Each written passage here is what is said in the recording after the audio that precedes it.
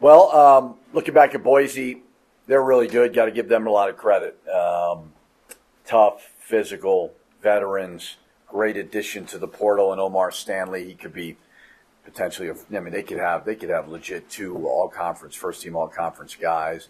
Rice is always kind of underrated. So tough one. I thought we were really good in the first half. Their size, physicality for sure overwhelmed us. We didn't hit shots. They did. So we move on to Fresno, and excited for this last home game opportunity. See if we can get to 10 league wins and kind of get off this 2-game losing streak. Not that it's extremely long by any means, but see if we can bounce back. So seniors, obviously Isaac, Jamal Baker, Jamal Mashburn, and Jalen House will all be recognized tomorrow before the game. Senior day is certainly not what it used to be. It's different, substantially different, and that's not a knock on anybody, but all 4 of those guys have been great. I mean, Jamal Baker, attitude, leadership, has hit some big shots. Just that seasoned veteran that we needed, and he's been phenomenal. Isaac Mushila, hate the fact that he came here and hasn't played a lot, but he's always had an amazing attitude every single day, which I know is really hard, really, really hard. And then Mash and House, they're the reason why we're sitting here at 21 wins after inheriting a 6-win program. And they had a lot to do with it. And, very, very proud of just the progress that they've helped our program make in a short amount of time. So have not talked to Mash about what the future holds. We talked briefly yesterday about, hey, what do you want to say to the media, et cetera. He said, I haven't thought about it. I'll decide after the season. And we'll kind of go from there. So grateful for all 4 of them, and hopefully we can find a way to get a win. Some loose ends on a couple of the other seniors you do have on the roster. Is Nelly not walking and Mustafa not walking, both 4th-year guys? Not graduate. So if you graduate, you walk. Okay. That doesn't necessarily mean then that they've made a decision. No, I haven't talked to anybody about any of that stuff. The rule kind of, and I don't know if it's a good rule or not, is if you graduate from New Mexico, we'll honor you on senior night. But those 2 guys are not on pace to do it. Every single player in our program can walk into my office after the season and say they're leaving. So there's no difference between the old guys, young guys, new world we're living in. So other than that, no. When you look at guys like Mash and House and how long you've been with them, what kind of growth have you seen these last few years to where they're at now? Yeah, I think the one thing about both of those guys, and they can be maddening at times, they pour their heart and soul into it. And that's why I have stuck with them on many times, because they put in the work, they care. They've never had a bad practice. Effort has never been an issue. They've showed great leadership in a variety of ways. Jalen's really, really matured. Mash has been pretty similar since I've been with him. He's kind of a business-like type guy. But the both of them, there's been so many just amazing memories. I remember walking in here in year 1 and the building's half empty. And, now we're getting to a point where our last crowd was 15,000, and they deserve a lot of that credit. I don't know how much reflecting you've done on the 3 years and decisions that are made. There are some people that got so frustrated at times with Jalen, some last year, and then they kind of saw when he was gone with the team, what happened with the team and all that. This year, I know he's been injured, but Mash hasn't really found his shooting like he was doing his first 2 seasons, and has had some bad games. Do you in any way think maybe you've given them the benefit of the doubt to a detriment at all, and kind of given them more rope? I know Jalen on Saturday was 2 for 12, and Mash has had a couple of those games where you trusted them and left them in. Do you have any regrets about giving them that much leeway? Well, when you're a coach, you make a lot of decisions, and you're never going to be 100% perfect. If I listened to people, I would have not played Mash in the Nevada game. I would have benched him. If I listened to the people that are tweeting at me and yelling at me or whatever, I wouldn't have played him, and he wouldn't have won the game for us on the road, quad one win. So, that's just part of coaching, is you got to have some conviction. And I feel as though those two guys, it's not like they're bad players getting a lot of rope. These are two guys who have been all-conference players every year they've been here. Mash was the scoring he won the scoring title last year, right? So, it just depends on every guy. But you just got to live with the decisions that you make. I think after 29 games, what are we, 21-8? And I really feel like we've only had one bad loss. And it was a bad loss. I understand that, but I think it's been a pretty darn good season, and hopefully we continue to finish it the right way. Coach, is any of that fatigue? I mean, Jalen's shots seem to... I thought Jalen shot good shots, especially the threes. I believe they're going to go in. I have confidence in him. I don't know if it's fatigue or not. I mean, it wasn't, everybody's tired this time of year. Fresno State, what do you expect out of a 5-game losing streak? Yeah, a team with nothing to lose, a team that's going to come in here and compete. They had Utah State beat. They've always been competitive. Now they've had some injuries, for sure, some injuries. Who knows who plays on Wednesday? We don't know. They've had a little bit of a break, but they're always going to compete their butts off. So our guys have got to be ready. We know that. If they're playing a 6-man rotation, I know you don't know who's going to play, but essentially playing 6-man the last couple games, they've actually seemed to be as competitive as ever. Do you see them doing something different because they're so limited that is actually maybe helping them a little bit? And when you watch film, I think they're playing. Yeah, I just think they're playing freely. Utah State game, they had it won. Like that game was won, and then Brown hits a bank shot at the buzzer. And they're playing unique. It's almost like when you're playing a smaller lineup, that can cause issues for when you've played for 2 months against bigger guys. It's almost like these non-conference games you play where you got to adjust a little bit. So they've still got good talent. Obviously, some, Eduardo and Yap and Boachi. I mean, these guys are good players who are not playing. So I don't know if they'll play tomorrow. But, yeah, they're just playing freely with nothing to lose. So fouls were a problem against Air Force across the board. JT, it seems like people, it wouldn't be hard. I mean, he won his 9th Freshman of the Week. Identify what an important part of the team is. Is it harder to teach those guys in the post not to foul and how important they are long term than it is a perimeter player? Well, I would say a lot of that has to do with the physicality of that game. Stanley and Dagenhart were extremely physical. We were trying to slap down and crowd those guys in the lane. We were a little bit too reluctant to do that in the second half. We were screaming at them to do it. It was a loud building, but we needed to protect them a little bit better. But some of that was just those two guys taking it to us. I mean, they're strong, they're physical, they're not shooting a lot of jump shots. They're ripping it by you, attacking the rim. So you just got to collectively and individually do a little bit better job. Well, that's kind of what I mean. Is like it's one of the hardest things to do. It would seem, especially he's 1 year removed from high school, and he's got guys sometimes 4 years older. Pump faking, pivoting, all that kind of stuff. So like they weren't bad fouls or anything. It just shows how difficult it is. Yeah, it's the toughest this league's ever been, right, in the history of the league. And there's been some transfer additions that have been great. And I think Omar Stanley may be the best one in the league, and he's physical and he's tough. And I thought JT did a good job on him. I thought he was right there and competitive, but Stanley's a really good player. When you do have a team like Fresno State coming in, you mentioned they have nothing to lose, kind of playing with a desperation to try to knock you guys off at the pit. How do you make sure your players are coming in with the right mindset, or what is the mindset you've seen kind of lately from them? Mindset's been great. It's been great. We had a bad loss at a bad time. One bad loss. That's it. Now, get to work. When you lose, get back to work. And I think the practices have been great. Coming here into this building, I felt there was certainly a tightness second half of Air Force where there was a fear of not losing for sure. You could feel it in the gym.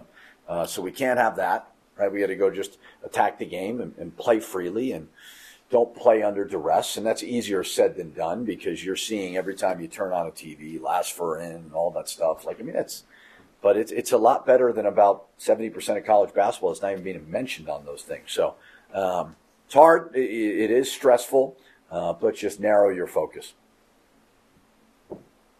About a week away from the season ending and the conference tournament, some coaches awards coming out, postseason awards. You guys have a unique kind of setup where I think Donovan Dent is in line to be on one of the all conference teams, maybe a Jalen House. Do you have any guys on your team that you think need some stumping for any of the awards? No, I don't. Who cares? I mean, that's kind of the way I look at it. I mean, this is so very, very unimportant to me. I hope it's unimportant to them. I think it's been a league. It's been a historic league, right? Whenever this league was founded, I don't know the exact date, but just been so very, very competitive, and there's been so many good players. So I don't. That's not something I would ever do. I will then follow up with the specific on JT. We know where he ranks in terms of weekly Freshman of the Week awards. There is another fantastic freshman in this league this year, and I'm curious. Do you think JT deserves all conference consideration, not just as a freshman, but all conference consideration? I want to ask you what team, but. Yeah, I mean, I think he's one of the better players in the conference. Now, I don't know, I haven't done the old pick all the teams and this and that, so I don't know, I mean, obviously from a freshman of the year standpoint, it's Deion Thomas and JT. We don't know how UNLV is going to finish, and we don't know how we're going to finish, right? So we're consumed with giving out awards, I think, before the season ends, but you could justify either one of them. I think Deion is a really good player. I think JT is a really good player. But, we'll see in about a week, right? We'll see Saturday when the season ends. You feel like that's a distraction in this day and age? There's all the awards that are given, all the tweets that are with young players, keeping them focused on the task at hand of winning the next game, being in the present? I think, I think there's a lot of distractions, and the majority of them are on this thing right here. And there's constantly stories being written before the story ends, before the story is over. And it's just so very, very volatile. And we're getting a lot of exposure, our league is. And you're getting player of the week, freshman of the week. You're getting all of these things before the season ends. And it can be distracting, absolutely. Social media, as I've talked many times, can be a huge detriment and a distraction. But when you're at a place that cares and you're at a conference that gets great exposure, there's kind of a tax you have to pay with that, So it's better than being in a conference where nobody cares, being in a place where nobody cares. But welcome to the world of sports in the modern era, and that's not going away. Can I do one more House and Mash? Going back to... You can do whatever you want. Whatever I want. Yeah. Going back to when you recruited them, I think for our purposes, House was the first to announce on social, but Mash, the second you weren't there, I know his dad calls you and says, we're going, wherever you end up. And those two guys being the first two of the building blocks, or the first two building blocks, was it coordinated in any way? Like, how did that kind of work out where those were the first two guys? I think we kind of know the Mash story, but maybe how did you get House right off the bat? It wasn't coordinated. I don't think they knew each other, so that was more a coincidence that they were sons of NBA fathers. But, when we got here, it was really challenging because the world was still shut down. And I wanted to give the current guys a chance. I didn't want to walk in and just run everybody off. I didn't want to do that. I didn't think that was necessary. I wanted to be able to work these guys out. So whenever I got the job around April, whatever it was, I really took the month of April, did individual instruction with them, got to know these guys, to see who was a fit, to see who's going to class, to see who's showing up at study hall on time.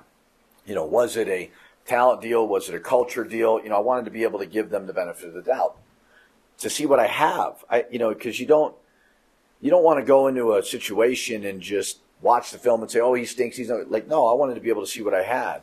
And then when I evaluated it, I thought, okay, certainly we need to go get some guards. We needed to get everything, but Jalen was a guy. We wanted to recruit Arizona hard. We thought it was natural. And, he was at Arizona State and had moments of really more defensive moments that were amazing. And I remember the comment that Bobby Hurley said to me. He said he could change the game defensively. He can. And I just thought it would be a good counter to Mash, who was maybe a little bit more offensive-minded at times. And, again, although people may be frustrated right now, if you take a step back, we're sitting at 21 wins. We're top 30 in the net. We had, 22 last year, have been ranked both years. There's so many positives that Mash and House brought to the table. Well, the two of them, too, in just 3 years are going to be top 15 scoring. Mash is top 10, and career leaders in steals for stuff like that. It's not like they haven't accomplished on the court stuff either. I mean, they've had pretty decorated careers in just 3 seasons. They have, yeah. Yeah, I think they've, as I said before, I trust them. I believe in them.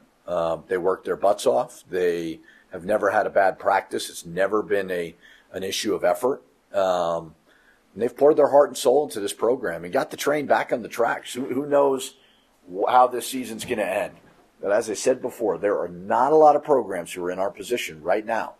Would we like to be a little bit better? Of course we would. We Air Force, that was a bad loss. But there's a lot of teams that have had bad losses. Maybe it was earlier in the year and you forget about it. I remember Kentucky, not to bring up, I remember they lost a bye game. It was UNC Wilmington because I was watching KJ. So, everybody kind of goes through that. But I think overall, those guys have helped turn the program in a very positive way, and hopefully we can finish strong and see where this thing takes us. So you are going through senior night tomorrow night. Let's start off with, what does that mean for the future? I don't know. I'm just focusing on senior night tomorrow, and we'll go from there. I'm just trying to stay in the moment, stay here, stay in the present, which is always puts things in perspective for me and for everybody. So I'll be the first one to graduate in my family from college. So that's what I'm focused on. That's a big accomplishment for me. So. How does it feel to have that accomplishment? It's cool. It's cool. My dad has all the accolades, all the NBA stuff. So it's good to get one thing under my belt, So, and hopefully I keep racking them up against him. So, but it is a good accomplishment, definitely, because school's been hard. School's been, learning lessons and throughout each year. So, to get through that and to graduate and walk is just always a big accomplishment. So, excited. What's your degree going to be in? So it's in liberal arts, but I took plenty of communications and English classes because of my ability to write and communicate and stuff like that. So, we'll see where that takes me. I enjoy writing. I enjoy communicating. I enjoy speaking and stuff like that. So, who knows? Who knows where that avenue leads me? So. Have you reflected at all? It is senior night. I know you're trying to stay in the present. You just said that. But senior night kind of presents an opportunity to reflect, and it's been a 3-year kind of run here with you and Jalen, and regardless of what your future is in the immediate for next year, Jalen is going to be done. The two of you kind of were as every bit as much as Pitino was the 3-year period right now, I guess rejuvenation of this program. Yeah. You guys were at the forefront. Have you thought about your guys' role and you and Jalen playing together these last 3 years? I've thought about it a little bit, but we've just gone through the fight together, and we've gone through the ups and downs, the losses, the wins, the Twitters, all that. We've gone through that together. So, and we've each had each other's back, and there's that's a guy that I can say that's my brother for life. And after basketball, I can definitely see whatever we get together, whatever careers we're doing, and still catch up and stuff like that. So. Yeah, he's someone that's family. It's bigger than basketball, man. It's we learned so much on this journey, and it's been tough throughout the 3 years. It's been a rebuilding process, and I think we've accomplished a lot of things that we didn't expect to accomplish quickly. So I'll reflect, when the season's over. But we got practice in about 20 minutes, so I got to focus on that. They got scout team up; they're ready to go, and we're ready to get better and beat Fresno. What do you expect out of Fresno? they got a good point guard in Isaiah Hill. I think he's like top 7 in assists. So he's a terrific player. I always like playing against Fresno. I mean, they're always a defensive-oriented team. So, and I like playing against good defense. So, they're good. I mean, they're good. They're good. And you're healthy at this point in the season. I know your thumb has bothered you a little bit. I mean, it's been a challenging season for you in so many respects, I'm sure. But is the team pretty healthy right now? Are you healthy? Yeah, I'm. What I can be. I'm available. So that's what I'm blessed to be. So. Saturday was a game that, in a vacuum, going on the road to the first place team that was favored, and losing isn't the worst thing in the world, but it seems like, I don't know, because of the week bye, and you'd lost the previous week to Air Force, and you guys are sitting on a bubble that you guys were a little bit further in, just 2 weeks ago. Like, it just seems like it's been a while. It seems like you guys are kind of going through a rough stretch right now, even though it's only a 2-game losing streak, but I'm curious how that locker room and how your mindset is kind of taking where the team is right now. Yeah, I mean, we're good. We're good. I mean, we're 100% good. I mean, it's part of life. You're going to go through tough stretches in life. So you're going to have to bounce back and figure it out and communicate and, find solutions, find ways to get yourself up and ready to go for, days that are sometimes hard and some days are easier than others. So, we're good. I mean, we're not worried at all, or we're not anywhere in a panic mode or anything. We got to get this win for sure, but we're in a good position, and we know that when we're right, and we're going to take this day of practice and have a great day of practice, and we're just going to take it day by day. When you look at a team like Fresno State coming in, they don't really have anything to lose this year where they're at in the conference, and every team comes in here with desperation to win at the pit, but especially this late in the season. How do you look at this team or this game coming up, knowing that they're going to come in with that? This is the most important game of the year for us. I mean, and we've said that about, a multitude of games throughout the year, but I mean, this is the most important one. I mean, we're at home. They have, again, like you said, they have nothing to lose, so they're just going to go out there and play freely.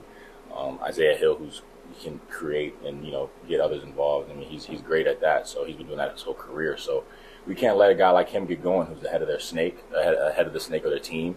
And we just got to play with a sense of urgency and a sense of desperation, because we're still playing meaningful games in basketball, and there's like 300 teams that aren't. So we're in a blessed position right now. So. Do you feel like as a leader on the team, you have to make sure everyone is on that same page, or do you feel like everyone already is kind of like that with that same mindset, with that sense of urgency? With the role that I've taken this year, I definitely have to, stay in a communicative space with that and making sure everybody's good and stuff like that. And, just holding everybody accountable and just making sure, people aren't in their feelings, or, like just worried about the wrong things and stuff like that. So that's kind of been my role this year, and that's what I'll continue to exploit. You're the guy here, so I'll ask the seniors. You already talked about Jalen. Isaac, something you can say about him, and then Baker too, but something you can say about what you've learned playing with Isaac Mashburn this year. Yeah, man, he plays hard, man, every possession. And he's an undersized, like 4 that can kind of play the 3. So you can kind of put him in spots and he can figure it out. And that's what I like about him, is you can put him anywhere in the game, and he has a great attitude about things. He's a great kid. So wherever he plays professionally, they're going to get a gem out of Isaac and JB as well. I mean, he's dealt with so many things throughout his career as far as knee injuries, and he's I think the second oldest player in college. So man, he's got a lot of experience under his belt. So I've talked to him about a lot of things. I mean, I can pick his brain about stuff. He's just someone who's very solid, very laid back dude. But when you talk to him, he's going to say some real stuff, and that's what I can appreciate about both of those dudes.